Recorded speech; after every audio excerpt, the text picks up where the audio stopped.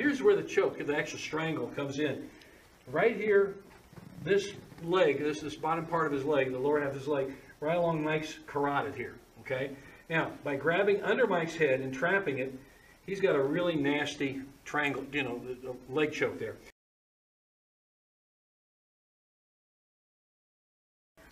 What he's going to do, he's going to keep thinking Mike, defend here, okay? And what he's going to do is he's going to filter this leg through here. He's going to pop it open just enough to filter it through.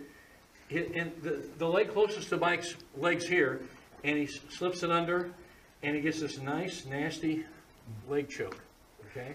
All right, let's take a look at that, okay? Just go ahead and do one,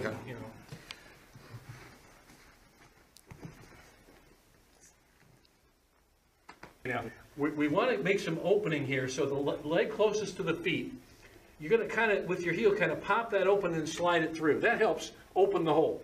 We want to open the hole. Now, he's got a clear way through here. Now, as soon as he does that, he wants to reach under his head. Okay, even if he has to pop Mike up a little bit with his arm like this, like shove it under a little bit, there he does that, and he filters it there. Now, here's where the choke, the actual strangle comes in. Right here, this leg, this bottom part of his leg, the lower half of his leg, right along Mike's carotid here, okay? Now, by grabbing under Mike's head and trapping it, he's got a really nasty triangle, the leg choke there. Now, what he can do here with this hand, just to make it work, go ahead and grab your forearm.